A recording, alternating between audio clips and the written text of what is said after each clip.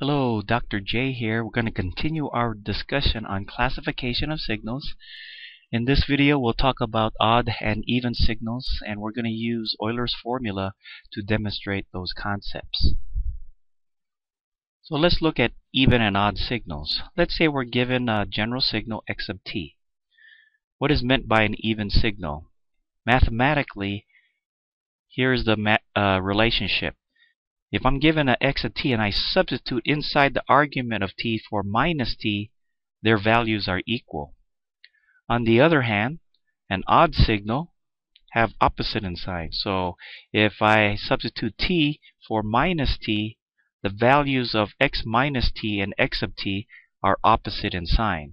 So we put a minus sign so that they can be equal in terms of values. Let's illustrate this graphically. So let's use the cosine function and demonstrate that it has the property of being an even signal. So here's our axis right here concerning our angle phi, and for each angle I pick there's a corresponding value called the cosine of phi. So let's go select an angle on the positive axis. We'll call that phi, marked here, and it has a certain value.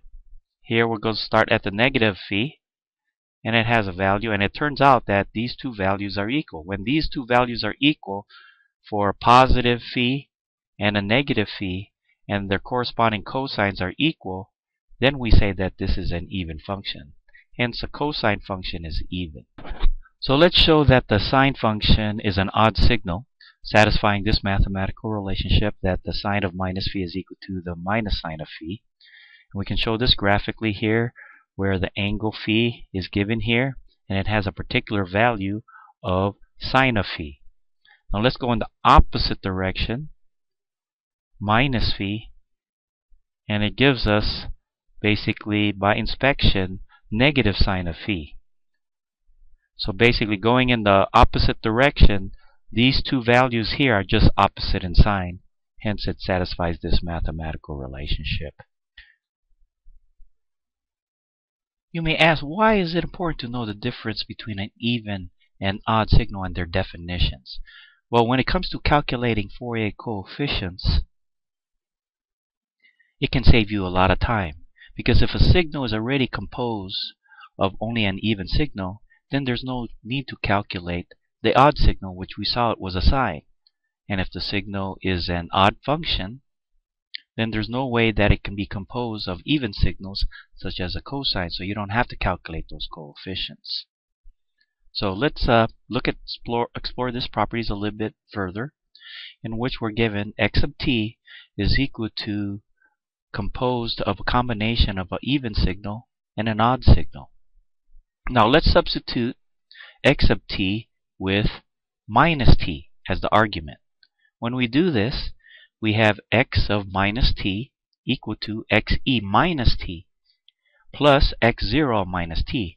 Now we apply our properties of even signals and odd signals, and we see here that xe minus t is simply equal to x of t, xe of t. And same thing with x0 of minus t, we can substitute minus x0 of t using the definition of what we mean by an odd signal. Now I can take this, put it in here, x of minus t, xe minus t, and minus x0 minus t, just rewritten here. And what we're going to do is we're going to add these two equations. When we add these two equations, we know that minus x0 minus t is equal to minus x of t, so the odd functions go away.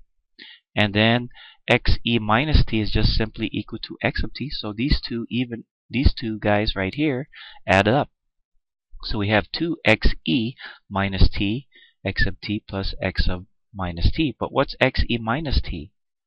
It turns out to be x of t. So now we can solve for x of t as x of t plus x of minus t divided by 2. So this is for the even function. It's composed of x of t added with its reflection, x of minus t, and then we divide it by 2. And that's how you generate your even function. Now let's look at the odd function. This time we're going to subtract, and you could see this time the even functions will go away, and we add up the two odd functions since we're subtracting this equation from this equation. And then this minus here in the odd functions will go away, and therefore we add them up. And now we can solve for x0 of t, where we subtract, or it's the difference between x of t and its reflection, x of minus t, and then this is a subtraction, and then we divide it by 2. And here's our result from earlier, where our even function is, instead of subtracting as shown here, we add the x of t and its reflection, and then we divide it by 2.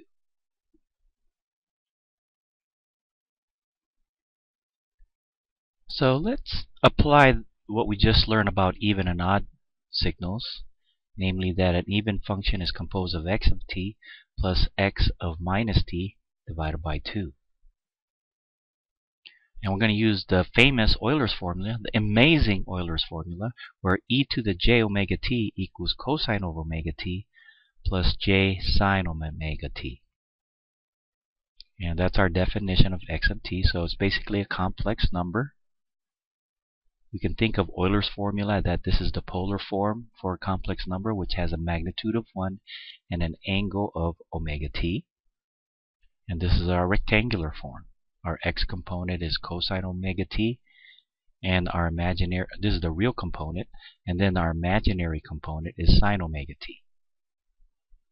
Then we substitute x of t for x of minus t. Well, in other words, we'll substitute the argument of minus t into the exponent here.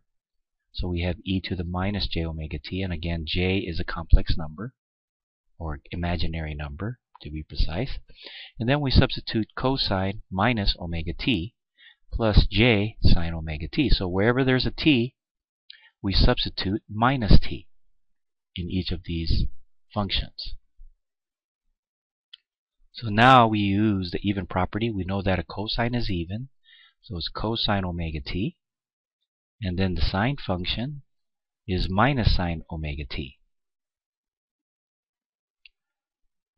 Adding up this equation and the equation here in red, we could see that the sine cancels, and then we add up, and we have two cosines, and we have another form of Euler's formula, cosine omega t, which is equal to e to the j omega t plus e to the minus j omega t divided by 2.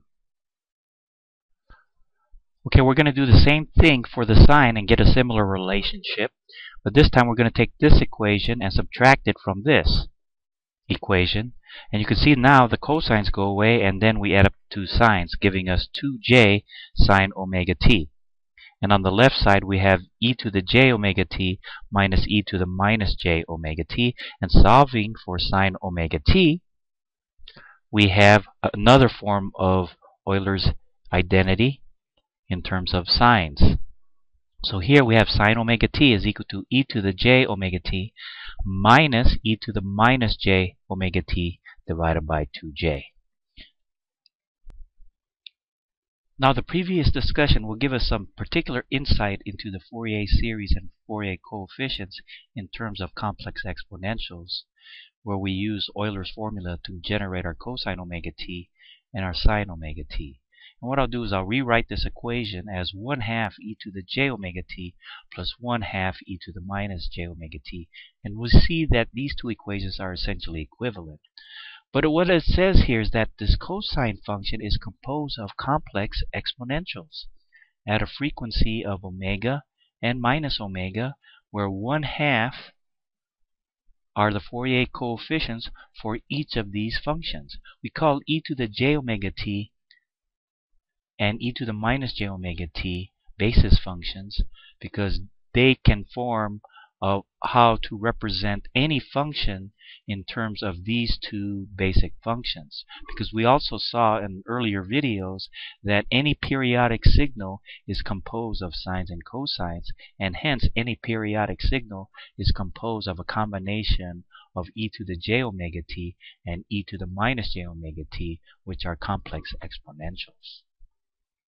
And same thing with the sine. We can rewrite it as shown, but this time we have the coefficients, instead of being real, they are complex or imaginary.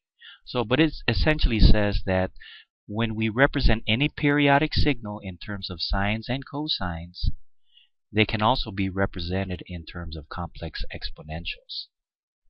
Okay, just one last slide, just to illustrate what I talked about earlier. Here we have x of t, a periodic signal described in terms of a Fourier series where we have a DC term and an AC term. And the AC term is basically a combination of sines and cosines with the fundamental frequency and its harmonics, and F0, and the weights are AN and BN, and these are known as the Fourier coefficients. But we saw that Euler's formula can be described in terms of a complex exponential for the sines and cosines. So we can simplify this relationship here, and instead of going from 1 to infinity, we're going from minus infinity to infinity, weighted by Cn, multiplied by a complex exponential. So what it says here, this equation, is that any periodic signal is composed of a weighted combination of complex exponentials at various integer multiples of the fundamental frequency. Signing off is Dr. J.